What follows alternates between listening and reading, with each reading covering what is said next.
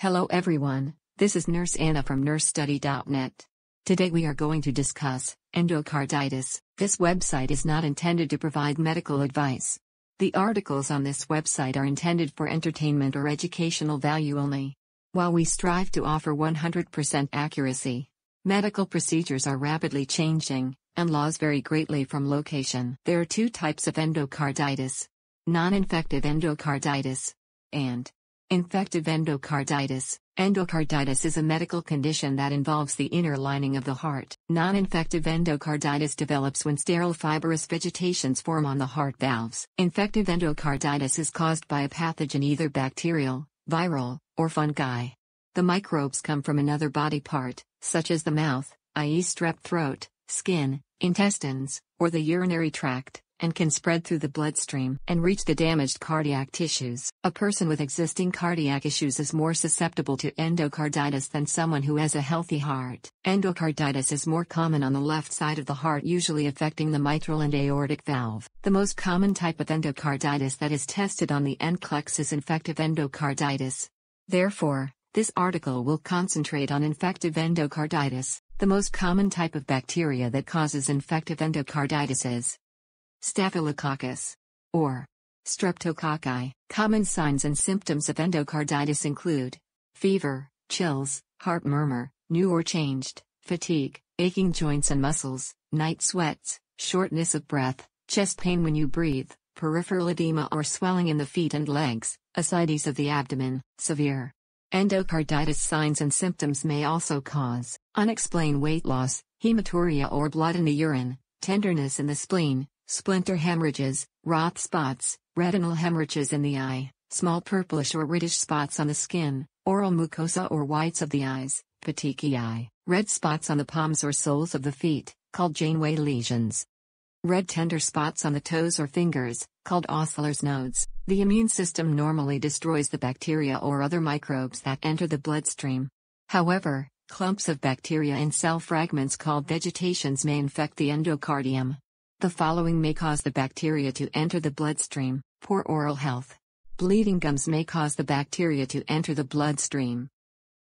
Other medical conditions: infected skin, sexually transmitted infections, STIs, and intestinal disorders may also cause bacteria to spread and enter the bloodstream.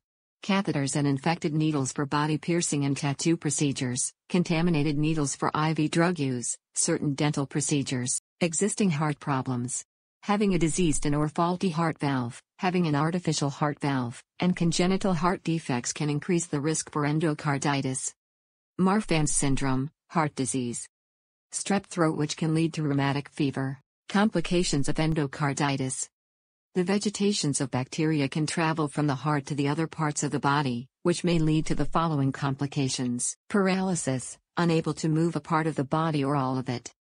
Pulmonary embolism, the clump of bacteria blocks an artery of the lung. Seizure attacks. Stroke. Enlarged spleen. Kidney disorder. Brain abscess. Heart failure. Diagnostic tests for endocarditis. Blood tests: a complete blood count, CBC, may show anemia. Blood culture will show the specific causative agent of the infection. Echocardiogram, electrocardiogram. Imaging: chest X-ray, CT scan, or MRI may show enlargement of the heart and/or infection in the lungs, as well as possible spread in other organs. Treatment for endocarditis: 1. Antibiotics. The blood culture and sensitivity test will help identify the specific bacteria or fungi that cause the endocarditis and will show the antibiotics to which the pathogen is sensitive.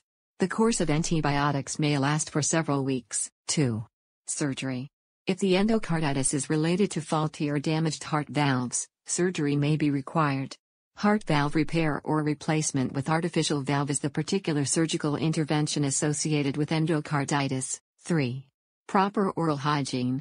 Brushing and flossing teeth as well as regular dental checkups are key to treat gum disease that is highly associated to a number of endocarditis cases. Nursing diagnosis. 1. Hyperthermia secondary to infective process of endocarditis as evidenced by temperature of 38.7 degrees Celsius, rapid breathing, profuse sweating, and chills. Desired outcome: within 4 hours of nursing interventions, the patient will have a stabilized temperature within the normal range. Intervention.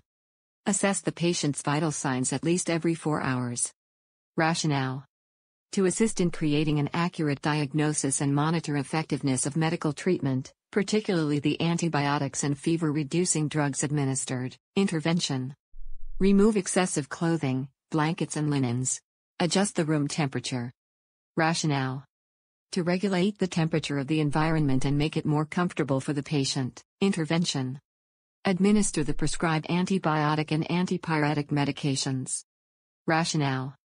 Use the antibiotic to treat bacterial infection, endocarditis, which is the underlying cause of the patient's hyperthermia. Use the fever-reducing medication to stimulate the hypothalamus and normalize the body temperature. Intervention.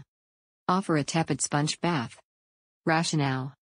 To facilitate the body in cooling down and to provide comfort. Intervention. Elevate the head of the bed. Rationale. Head elevation helps improve the expansion of the lungs, enabling the patient to breathe more effectively. Nursing care plan number 2. Nursing diagnosis. Decreased cardiac output secondary to valvular dysfunction from infective process as evidenced by fatigue and inability to do ADLs as normal. Intervention. Assess the patient's vital signs and characteristics of heartbeat at least every 4 hours. Assess heart sounds via auscultation. Observe for signs of decreasing peripheral tissue perfusion such as slow capillary refill, facial pallor, cyanosis, and cool, clammy skin. Rationale. To assist in creating an accurate diagnosis and monitor effectiveness of medical treatment. Heart murmur sounds is an important sign of endocarditis. The presence of signs of decreasing peripheral tissue perfusion indicate deterioration of the patient's status which require immediate referral to the physician. Intervention. Administer the antibiotics as prescribed. Rationale. Antibiotics will treat the bacterial infection that caused the endocarditis. Intervention. Administer supplemental oxygen, as prescribed. Discontinue if oxygen level is above the target range, or as ordered by the physician. Rationale. To increase the oxygen level and achieve an oxygen level of at least 94%. Intervention. Educate patient on stress management, deep breathing exercises, and relaxation techniques. Rationale. Stress causes a persistent increase in cortisol levels, which has been linked to people with cardiac issues. Chronic stress may also cause an increase in adrenaline levels, which tend to increase the heart rate, respiratory rate, and blood sugar levels. Reducing stress is also an important aspect of dealing with fatigue. Other nursing diagnoses. Ineffective breathing pattern related to pulmonary embolism secondary to endocarditis. Activity intolerance. Anxiety. This completes our presentation. Please like and subscribe. For nursing topics, care plans, podcasts, and NCLEX sample tests, visit us at nursestudy.net.